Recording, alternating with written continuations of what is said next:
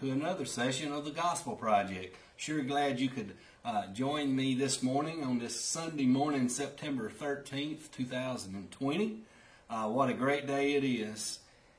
Today we're going to be in Unit 25, Session 2 of the Gospel Project. The title of today's lesson is Jesus Tells the Parable of the Sons. Before we get started, just want to say a few things. This COVID situation is still going on, so we're still doing Sunday school by video. But it looks like we're going to slowly start changing things. It looks like on September 20th, we're going to start having children's church in the nursery. And then it looks like on October 4th, we're going to start back Sunday school with our small groups. I got some great news for the people that are in my class. We're going to eliminate one of the excuses for not coming to Sunday school in our class. We're going to move from the upstairs room. We're no longer going to be in the new building upstairs. We're going to move into the fellowship hall. We're going to be in the middle Sunday school room in the fellowship hall. So I know you guys are excited. We have just eliminated one of the excuses of not coming to Sunday school. You no longer have to climb any stairs. Isn't that awesome? I don't have a problem. Some of the people in my Sunday school class are getting older. I don't know what the deal is. Not me. But anyway, it's some exciting stuff. So, let's get started today. And when we talk about Jesus tells the parable of the sons, we're going to be talking about the prodigal son. As we talk about this, it's a good idea to understand what is a prodigal. Because I know growing up when I hear the prodigal son, I'm thinking, oh, he's it. He's the man. He is the star of the show. That's not exactly what a prodigal is. Here's a definition of a prodigal. Spending money or resources freely and recklessly. Wastefully extravagant.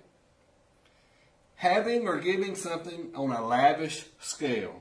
A person who spends money in a reckless, extravagant way. So, we're going to talk about the prodigal son today, just so we got a true understanding of what a prodigal is. So let's get started. We've got a good introduction today. By the way, it is Unit 25, Session 2. It is on page 20 of your student book. If you haven't gotten by the church to pick up a student book, we've got plenty of books. Please stop by and pick up you a Sunday school book. So, on page, the lesson starts on page 20. I think it's the next page there. We start with our group time, our introduction. Let's read today's introduction. This is in your book. This is the writer talking. Over our mantle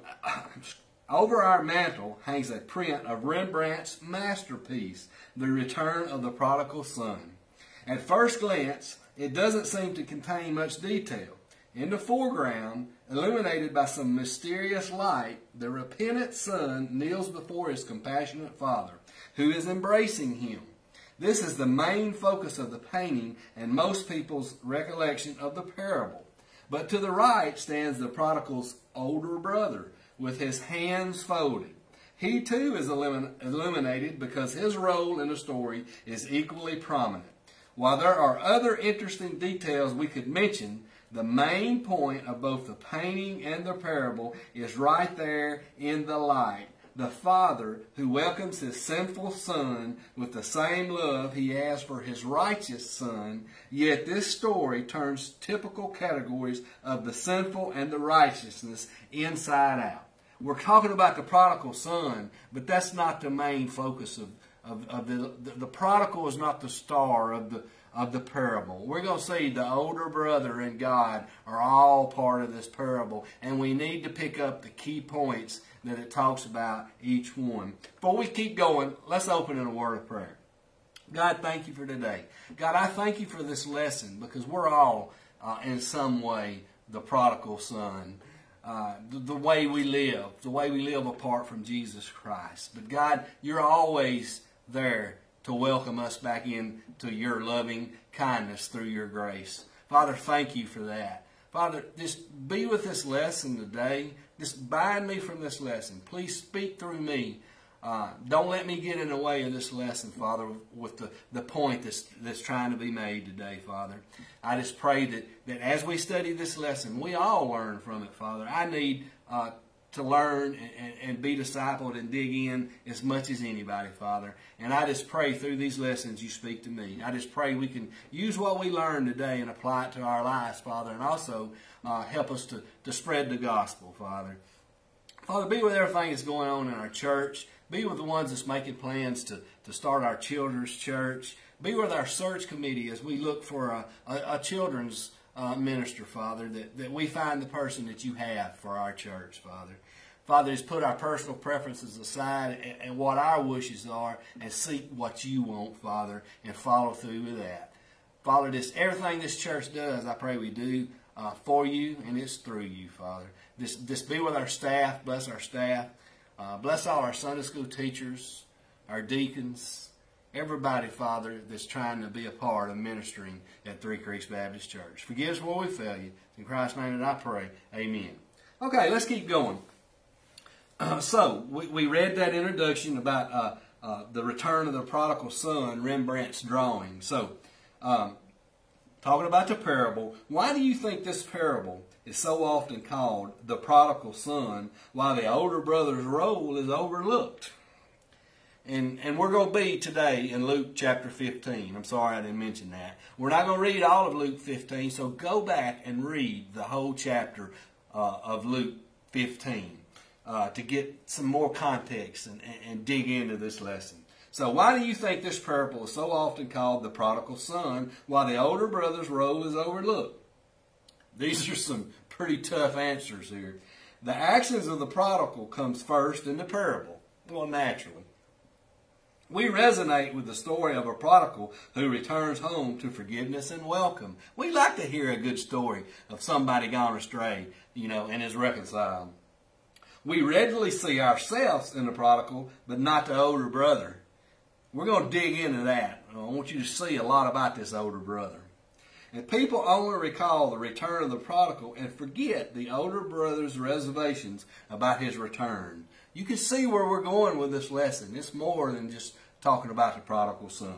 So let's summarize what we're going to talk about today. Most people who have read or heard the parable of the prodigal son understand that it chronicles the dangers of wild living and God's loving acceptance of repentant sinners. But this parable is as much about the older brother as it is about the prodigal.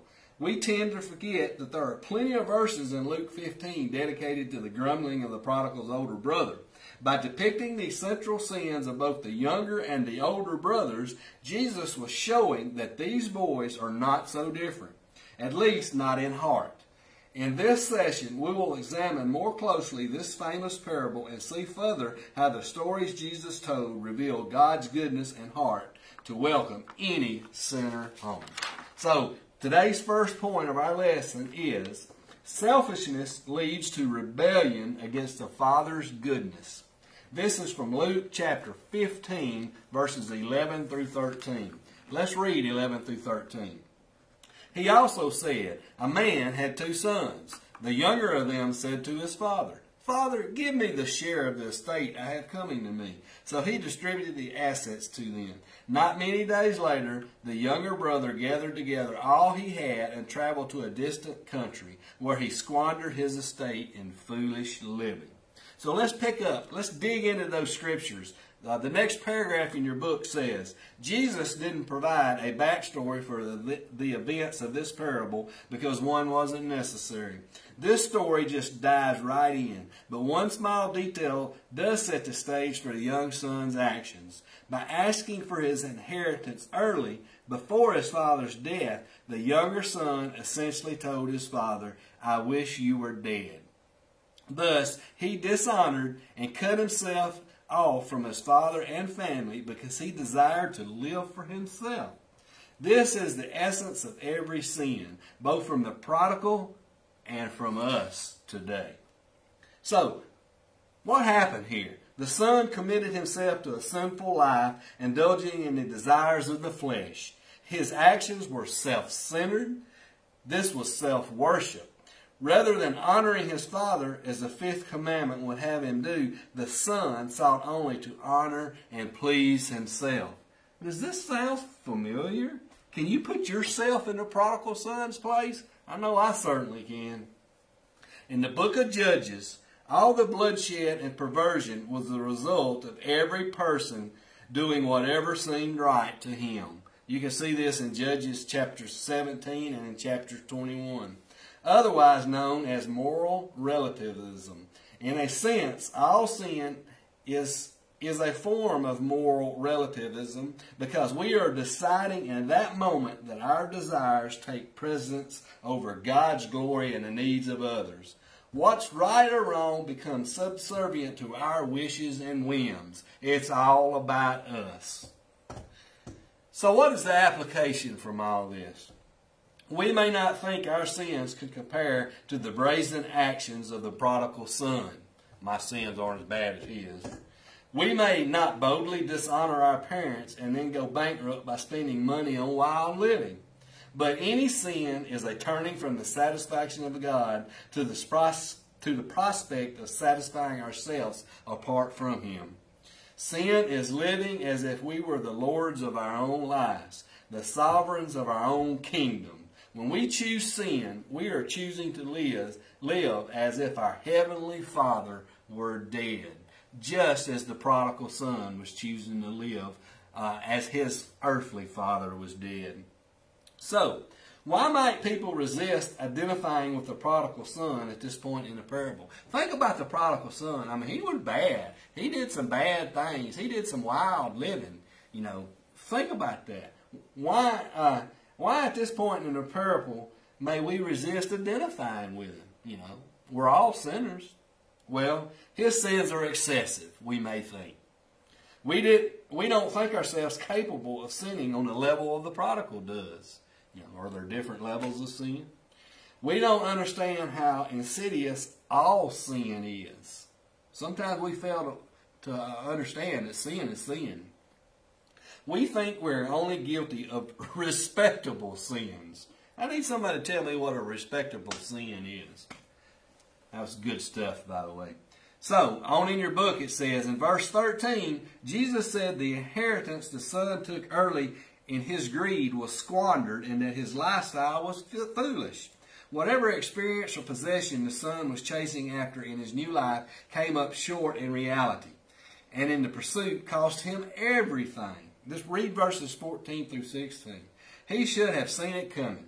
But do we? Do we see what's coming when we're living in a sinful lifestyle?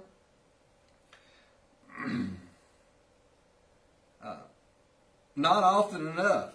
A lifestyle of sin, whether public or private, one day it will cost us everything. To live with yourself at the center rather than God is to live spiritually bankrupt and set yourself up for utter catastrophe and sorrowful emptiness. Ooh, that's a lot of words there.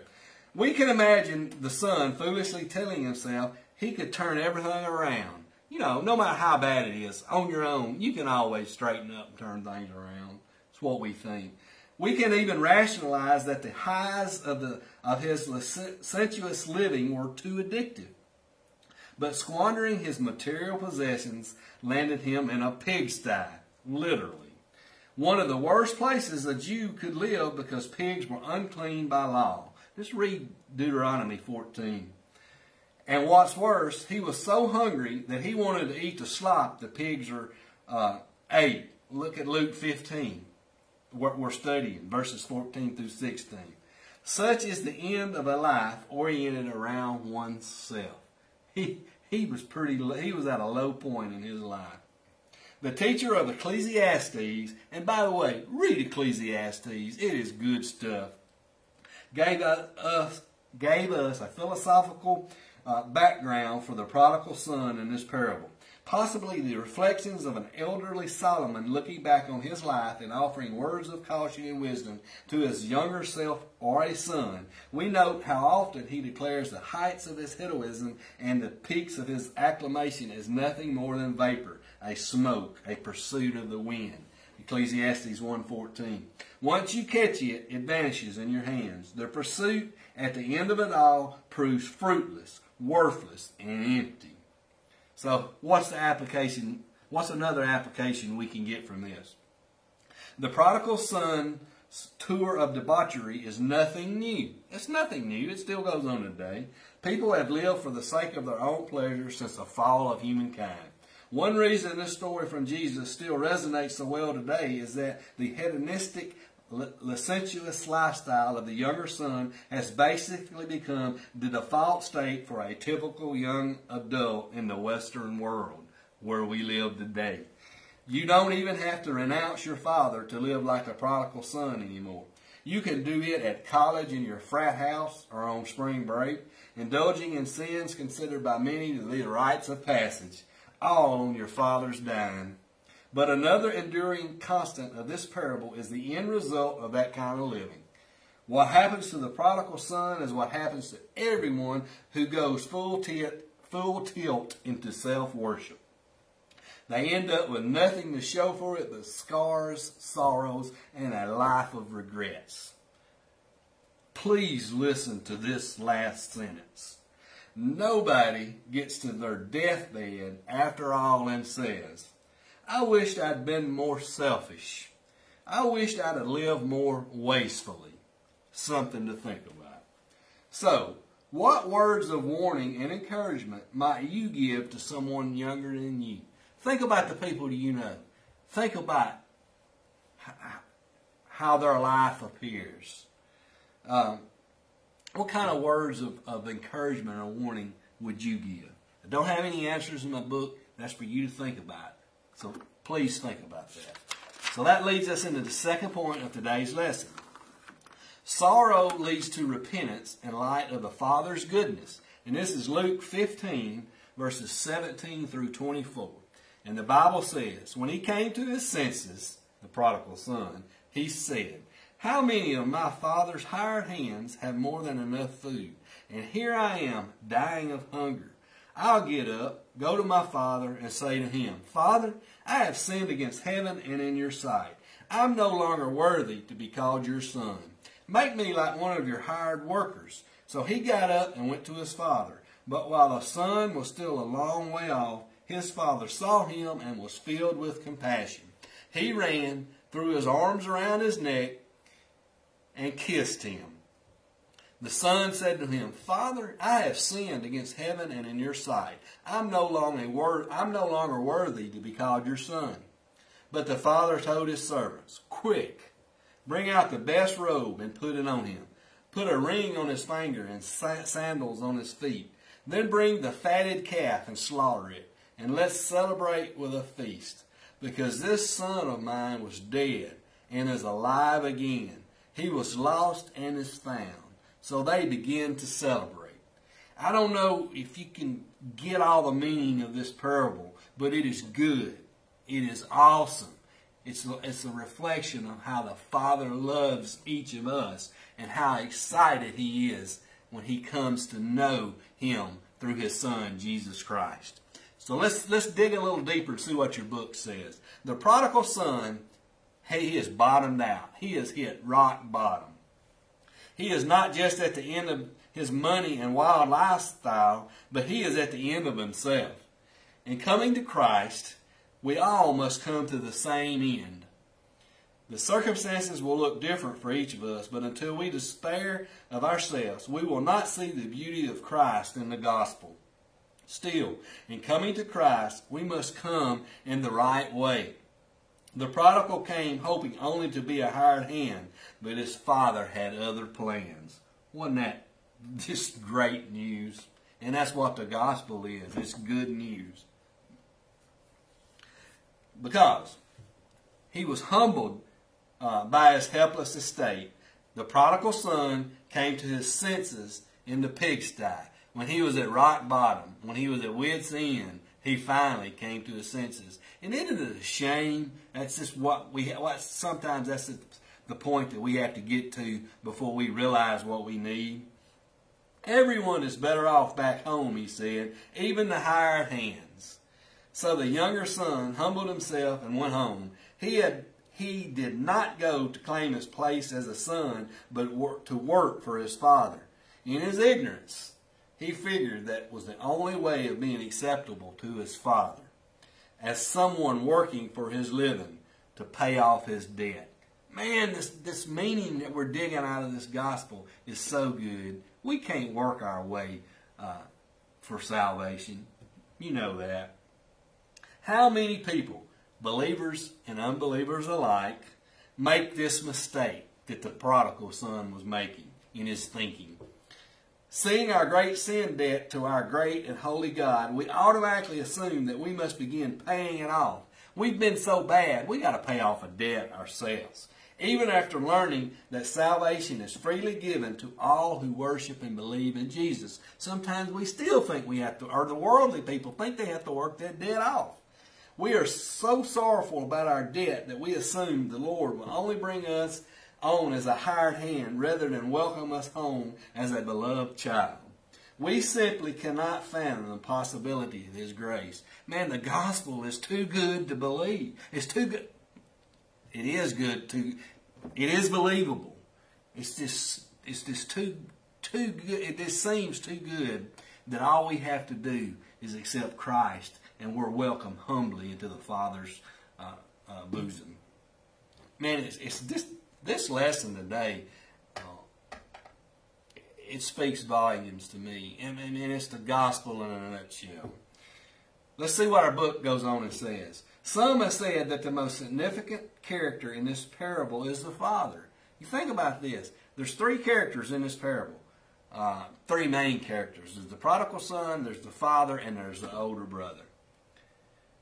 So some think that the most significant character in this parable is the father. And father is the most significant being. He corresponds to our heavenly Father in this parable, who overflows with loving kindness to all. The Father in the story, like our Heavenly Father, is a giver of grace.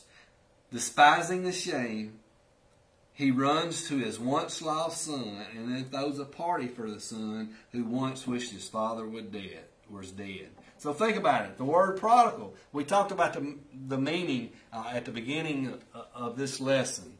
It's an adjective referring to profuse expenditures and a sense of wastefulness.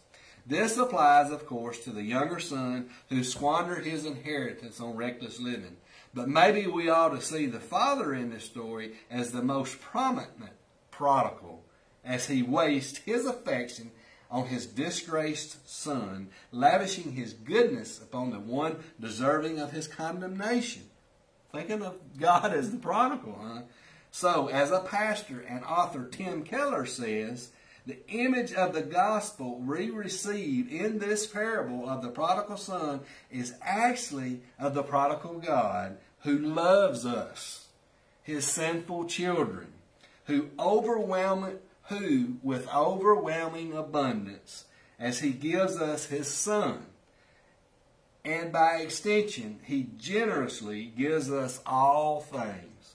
And that's Romans 8:32. So, the prodigal son came to the point of seeking first his father's kingdom, and everything else was added to him. He used up his father's love, but still more was added. Grace turns our expectations and intuitions upside down. Grace will turn your world upside down. God's grace, that is. In His fulfillment of the law, Christ put an end to the idea of earning salvation with religion forever. Grace really is revolutionary. And it is. It's revolutionary because people just can't imagine. But grace is real. Grace is freely given by a loving Father.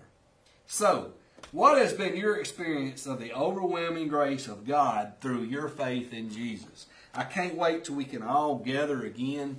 We're going to gather in that new Sunday school room over in the fellowship hall, and we'll be able to have a big room, and we won't be out of breath when we get to that room, so we can have some good discussions. So I can't wait. So when I ask a question like this that I don't have answers in my book, I can hear what you guys have to say. You guys can help feed me. So what has been your experience of the overwhelming grace of God through faith in Jesus? That's your question. Think about it. So that leads us into the third point of the day's lesson.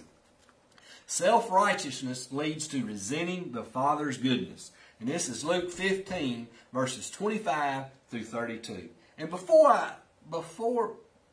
I go any further, I do a lot of reading in this lesson. And it's not me sitting here preaching, because I am facilitating this lesson in the Gospel Project. And the writers, there's a bunch of different writers of these lessons, but man, Lifeway has some great writers that contribute to this lesson.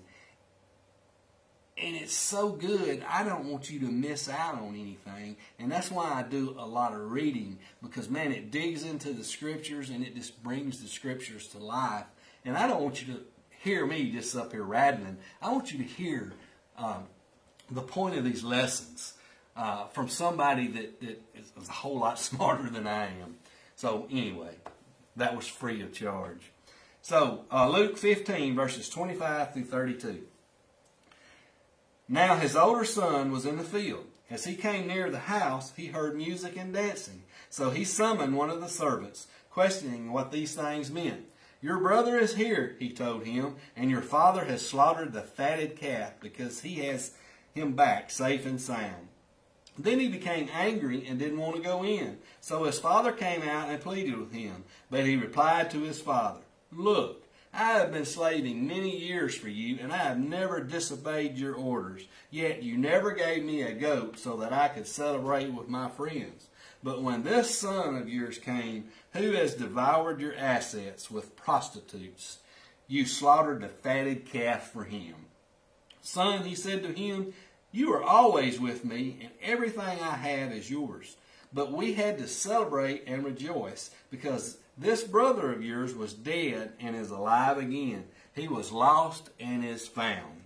You can see where this lesson's going, and you can see what we're fixing to talk about now. We're fixing to dig in to what this meaning about the older brother is all about. Let's see what your book says in the next paragraph.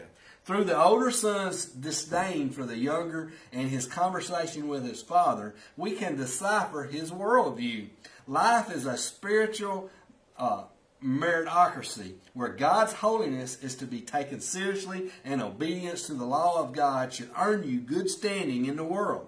On the surface, this worldview sounds worthwhile, but in the end, it comes up short because it fails to take seriously God's goodness towards us in the gospel. In fact, it rejects the need for the gospel and leads to resenting those who fall on God's grace. So God is gracious, and that leads us into an essential doctrine from this lesson. So listen to this closely. God is gracious. God's nature is to delight in giving unmerited favor to those who are undeserving. That's Ephesians 2, 8 and 9. His grace towards sinners is found most clearly in the salvation He has provided through Christ. Because of sin, humanity is undeserving of salvation. All of us have turned our backs on God, and as a result, we deserve death. Romans 6:23. However, instead of leaving people in their sins, God has demonstrated His graciousness by providing atonement and forgiveness for our sin through the death and resurrection of Jesus Christ. 2 Corinthians 5:21. Amen, amen, hallelujah, and all those things. So, what are we saying here in this parable? The parable of the prodigal son is as much about the older son's legalism as the younger son's hedonism. Our Heavenly Father's goodness is not contingent upon the law, as if we could earn His favor through our legalistic efforts. Rather, we experience God's goodness through His grace, namely the person and work of Jesus Christ, who put an end once and all to the legal striving and redeems us from the curse of the law through His own perfect obedience on our behalf. Now, isn't that good stuff? This parable is the third in a string of stories Jesus told because the Pharisees and scribes complained about Jesus' welcoming and eating with sinners. Luke 15, 1 and 2, these background passage. Let me read that again. This parable is a third in a string of stories Jesus told because the Pharisees and scribes complained about Jesus' welcoming and eating with sinners. We've talked about the Pharisees a lot. Who are the Pharisees? The religious, the people that thought they knew everything. The religious people, the religious leaders of Jesus' time were the Pharisees. Already he had taught that heaven rejoices over sinners who repent. That's in this same background passage, 15, 3 through 10. With this third parable, the Pharisees and scribes did not need a cautionary tale of the dangers of wild living, which they already believed was sinful. What they needed was to have their tidy moral universe disrupted. This parable is more about grace's welcome than it is in sin's danger. While Jesus has definitely shown that sin is destructive, he also shows that the older brother's self-righteousness and pride in his own obedience was just as distancing between himself and the Father.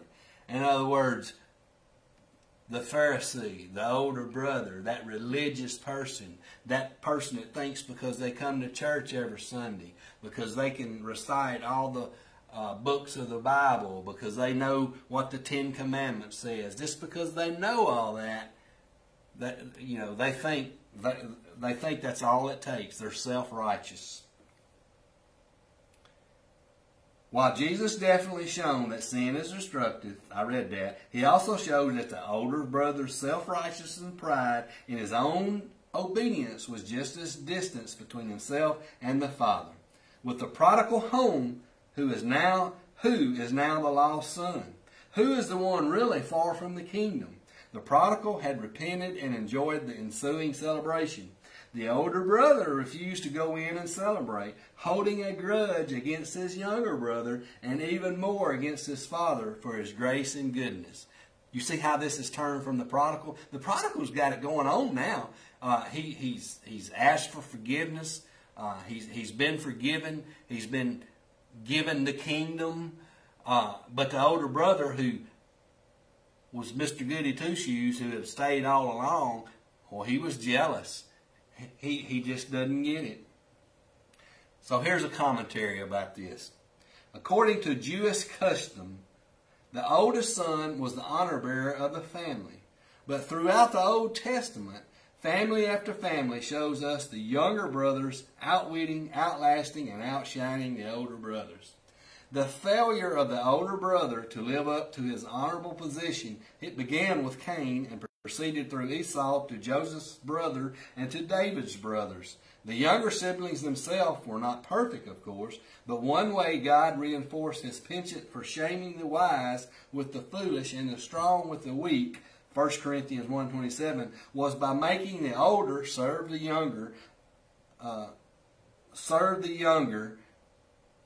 and we see that in Genesis and in Romans. In the parable of the prodigal son, the older brother once again proves himself unsuitable for the role of carrying on the legacy of the family, prompting the question, is there a good older brother? Is there a good older brother? Not in the Pharisees and in the scribes who complained about younger brothers repenting. The only good older brother, you got it, is Jesus, who came to seek and to save the lost and call them to repentance and the celebration of heaven through faith in him. So that leads us into this last question. What are some ways Christians can exhibit a legalistic worldview? Think about that. Do we think, do we sometimes act like the Pharisees? Holding others to their own personal standards rather than holding themselves to the standards of Scriptures. That's some way us Christians, that's the way we can exhibit a legalistic worldview, is by holding others to their own personal standards rather than holding themselves to the standards of the Scriptures. By refusing to fellowship with sinners and to welcome them into the body of Christ when they repent. The Pharisees couldn't stand it when Jesus fellowship with the tax collectors and the sinners. Basing their standing with God on their level of obedience or disobedience instead of trusting in God's grace shown in Jesus. Well, that concludes this lesson that we all think is about the prodigal son. And it is about the prodigal son. But it's about the prodigal son, it's about God the Father, and it's about the older brother. All play important roles in this, and they all teach us life lessons. So, Jesus is the good older brother. He will wander out into the wilderness, wherever he must go, to search out the lost. Luke 15, 3 through 7. That's why he came. That's why Jesus came to this earth. That's his business. That's what Jesus is all about. He will light up the house, put the chairs up on the tables, and sweep every floorboard and into every corner to find that one lost coin. Look at Luke 15, 8 through 10. He will go searching every gambler's den, whorehouse, and pigsty until he finds his younger brothers to bring home. Over and over again, we see in the Gospels as Jesus was extending the welcome of the kingdom to the lowest of the low, that he was scandalizing the self-righteous older brothers.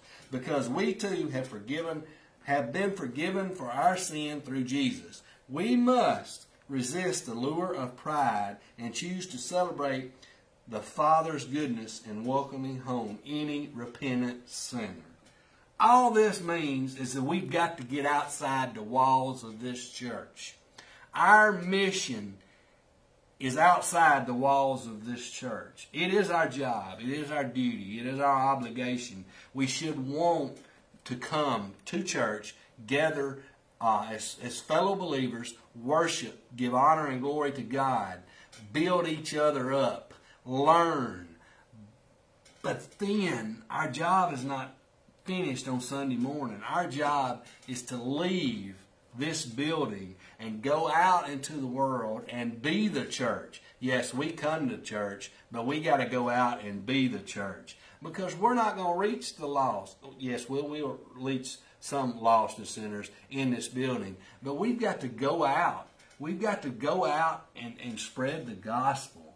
We can't expect to sit here every Sunday morning and have people pass by on Highway 15 and think, I think I'll stop and go to church today. That's just not going to happen. We've got to go out. We've got to invite them. We've got to open up the Scriptures. We've got to show them how they need Jesus Christ. We've got to show them that there's only one way to heaven, and that is through a relationship with Jesus Christ. And there's nothing they can do at all to earn that relationship. It is freely given through God's grace. Again, we have got to get outside the walls of the church and be the church. That's our commission from Jesus. Okay, I'll get off my soapbox. I hope you got as much out of this lesson as I did. I thoroughly enjoyed it. It excites me. I hope I can show some of that enthusiasm that I have. I hope that'll carry over to you. I hope that I didn't do anything that would hinder your relationship with Jesus through this lesson. And also, if you don't have a relationship with Jesus, if you would like to talk to somebody further about this grace that is freely given, please contact the church. Contact me. You can comment on whatever social media platform that you're watching this video on. I'll get back with you. I would love to talk with you. There's a lot of people at this church that would love to talk to you. And I'd like to give you a personal invitation to come join us here at Three Creeks. But if you don't feel comfortable coming here to Three Creeks, don't hold it against all the other churches because you have a problem here. Go to church somewhere. Get involved with a fellow body of believers because that's what we're supposed to do. That's what Jesus wants us to do. Again, I've gotten back on my soapbox and I apologize. You're welcome at Three Creeks, but if you don't want to come to Three Creeks, go to church somewhere. All I ask is that you go to a church that Jesus Christ is the head. That's all I ask. Let's close in a word of prayer. God, thank you for this day. Thank you for this lesson, God. Thank you for your Son coming to this earth, living as a man, showing us and teaching us about all things, how we should live, what it takes to have to spend eternity with God in heaven. Thank you for dying on a cross for our sins, Lord. But most of all, thank you for rising on that third day, Lord, and for ascending into heaven and preparing a place for us one day when we do accept that grace, that free gift of salvation. Father, I just pray that if anybody is watching this lesson today and if they don't know you, I pray they've come to know you through this. If they do know you, I pray their relationship has been strengthened. Father, I love you. I want to live for you. Forgive me where I fail you. In Christ's name I pray. Amen. Hope to see you guys in person on October 4th. And I also want to extend a free invitation to anybody that would like to sit in on these last few videos that we're doing and help me present the lesson. Jason McGugan was going to do it this week, but we had a scheduling conflict. We couldn't work out. Hopefully, maybe Jason will join me next week. But if you'd like to, again, get a hold of me. Have a good week.